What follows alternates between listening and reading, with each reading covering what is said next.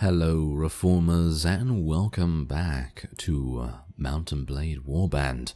Now, of course, this is the 5-year anniversary series and I hope that you're all enjoying it, at least. Anyway, the point is, we're back here in Saranid territory. I'm going to be leveling up my companions because I haven't done that yet, because I kind of want you all to see what I'm really doing, because if any of you are kind of new to the game, then it would be kind of nice to sort of, show you what the companions that I'm, currently traveling with are going to be speccing into. Anyway, as you can see here, we have a tournament. I am going to be participating in said tournament. 3 teams with 5 fighters each. I can only hope that they don't give me throwing weapons. Oh my, yes, they do. Oh, are you serious? Oh, I don't even know what to say to that. That is, oh my, yeah, okay. So I can assume I'm going to die very, very soon. And I'm not entirely sure what to do right now, because I'm probably going to get killed by that guy. Most likely. Am I? I'm not entirely sure, but what I can try to do is just eliminate one. Yes, there we go. Okay, so we eliminated one. So that means that I should be able to, I should be able to go through to the next round. I was really lucky there to actually get that to happen. Ooh, we have a lance. Oh, very nice. That is great. That is very, very nice. I actually very much appreciate having a lance, because this is going to mean that we'll be able to deal significant damage if I can actually use it properly. Thank you very much. Okay, so let's see if I can actually do this. Or not? Really? Really? Okay, I'm actually kind of surprised by that. Oh, well, never mind. It seems like we've just killed one of their horses, which is perfectly fine. I think that's okay. And maybe I can do some damage there. There we go. Obviously, I was not able to get the couch, in time, so do need to adapt a little bit sometimes. I'm really worried about this actually, because it seems like most of our units are unable to kill anything. Okay, well, I've killed one at the very least. It is only a veteran fighter, however, so it's obviously not exactly a champion or anything like that, so we're going to have to be a little bit careful here. Yep, hired blade. Thank you very much. Barney only has 52 in polearms, so obviously he's going to be a little bit, bad at using, a little bit bad at using the polearm, obviously. So do need to bear that in mind. Obviously, I am not particularly. Yeah, there we go. Oh yes, there we are. That's what we like to see. Now, I'm not particularly bad with polearms, but I'm not particularly good either, because the AI tends to do some very weird things, and I haven't played native for a very long time, so I don't know. It really just depends on what you're playing, to be honest. I think some mods really do change how the AI seems to act, because obviously there are a number of obstacles in the way, or something along those lines. Now maybe if I can just take this guy out. Yeah, there we go. That's what we like to see. Alright, so there we are. That was nice. That was very, very nice. And 2 teams with 8 fighters. Oh, and we have a 2-handed sword. Thank you so much. Thank you. That is exactly what we want. Okay, yes. Kind of. Is it? It's kind of exactly what we want, because obviously we do really want to deal significant damage, but obviously a one-handed would be the best for us. But if we can't deal with a one-handed, then I guess we're just gonna have to make do with a 2-handed. I think that's perfectly fine. All right, let's do some damage. Yeah, nice. 53 damage, and we have the green team appears to be winning. Yes, the green team appears to be winning rather nicely. Oh, that was painful. Did you see that? That guy just ate a lance. Oh, that was not too good. Whoa, literally, our 2-handed weapon proficiency is even worse than our polearms? I had no idea. Oh well. 2 teams with 2 fighters, really? And they're giving me a sword and a shield for this? They're being very generous. Very generous, in fact. Alright. Well, I don't mind that at all. This is going to be very easy, because this guy's not going to be able to deal any damage to me with that polearm. Thank you very much. This guy does have a 2-handed sword, so he might be able to do something to us. But I think, considering he's kind of slightly focusing on our teammate, we should be able to just eliminate him. Okay, so this is a bit... Oh, okay, so this is the penultimate round. Right. Okay, so 2 teams with 1 fighter each. Should we take a look at the participants? Okay, so we could be against an Emir or a champion fighter. The mercenary swordsman I'm not too scared about, but you know how it is. They're going to give me something like throwing weapons, like they just have, and then it's going to be an utter travesty. I mean, look at this. Oh my, really? Oh, okay, well, I'm gonna just kill his horse. I'm going to try and just kill his horse, and then we should have the advantage. But he does have a shield. Oh no, now he's gonna... Oh no, now he's gonna shoot me with his throwing weapons, and he's probably gonna be better at throwing weapons than I am, isn't he?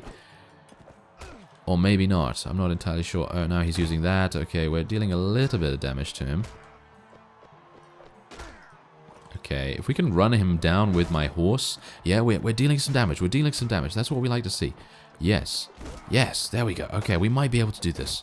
We might be able to do this if we just... lame it up, basically. Just lame it up, because literally, that's the only way I'm going to win this, I think. There we go. Oh my, that was very, very close. And I just said, the mercenary swordsman's probably not going to worry me too much, but he did. He did in the end. Alright, so, oh, I have a lance. This is going to be pretty easy if we're able to sort of get him into a wall. Can we? He's going to be pretty difficult, because... he's going to turn, and he's going to try and be... Yeah, I'm going to try and trap him, if I can. So there you go. I'm going to try and trap him. Oh my, that was not good. I have a bad feeling about this, everyone. Yeah, this guy's being quite irritating, isn't he? If only he had something else, you know, and if only I had something else, a lance would be absolutely fine, but as it stands, as you can see here... Yeah, I mean, literally, what I could do...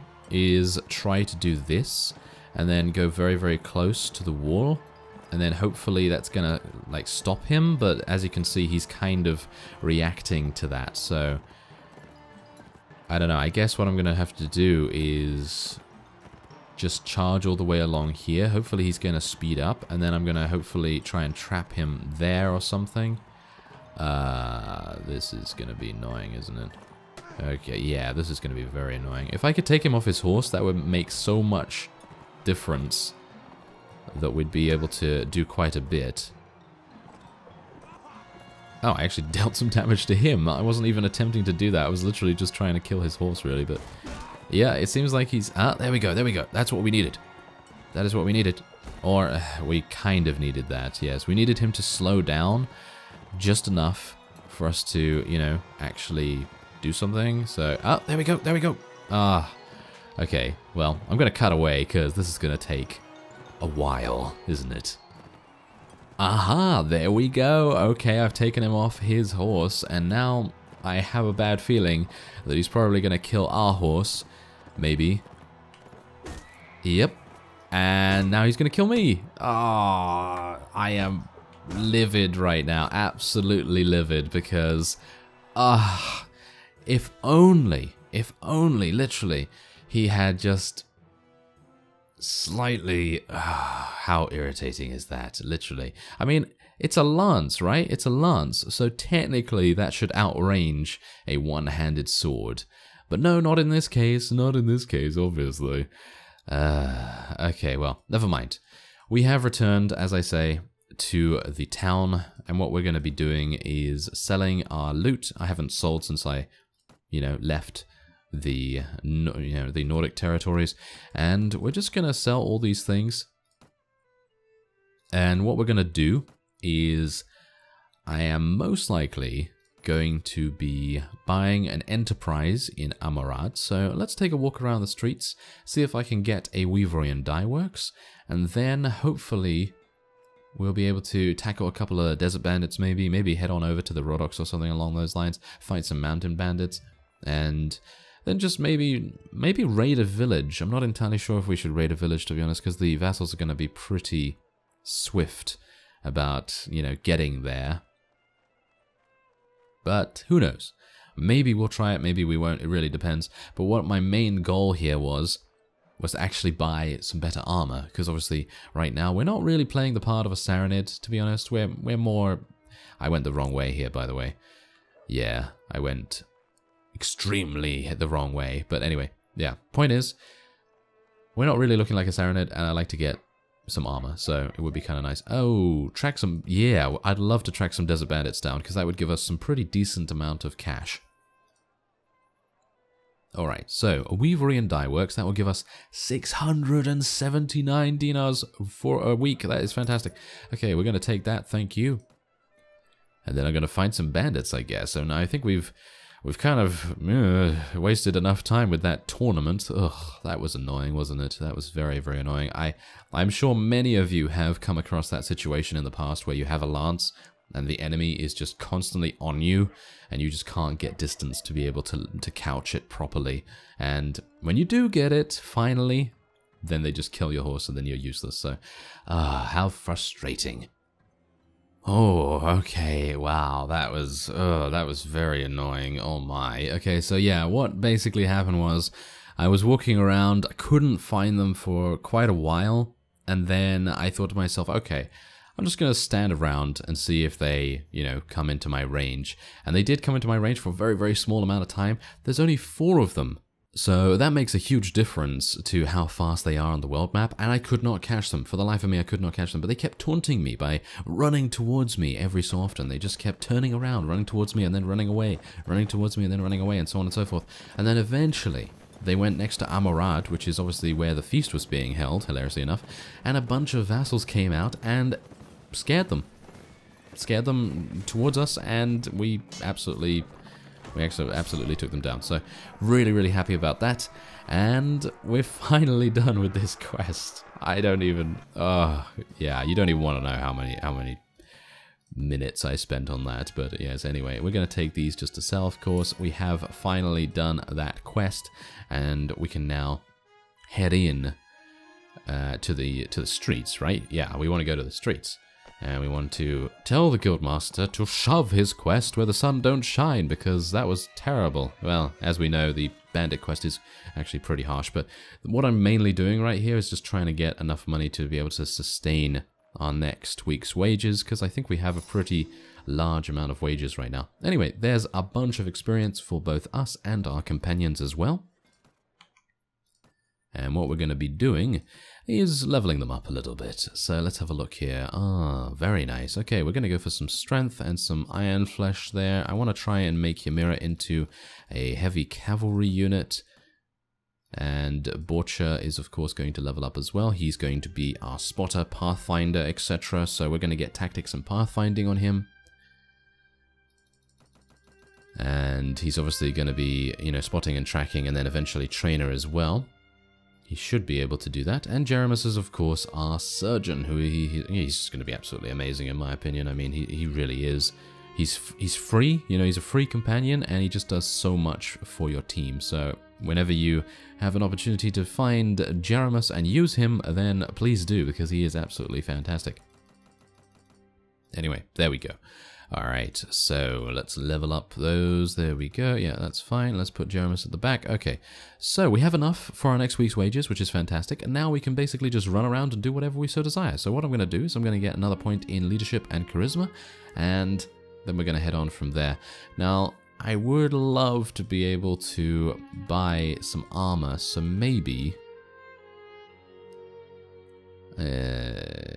I'd like that, but that's 16,000. That's way too much. So can I get something that looks a little bit more in keeping? I could get that, but that reduces our protection by a pretty significant margin. So I'm not really happy about that. And it is 231. So I mean, I could just wear that, couldn't I? I could literally just wear that. It would make us look a lot better, but in the long run, it would just be terrible because it's not going to give us anything amazing. So I think what I'm actually going to make the rule is the rule where I can only wear, you know, certain armor, and I'm going to wear neutral armor, so nothing that is affiliated with any faction, so that kind of excuses the fact that I am actually using, that's a very nice desert bandit party.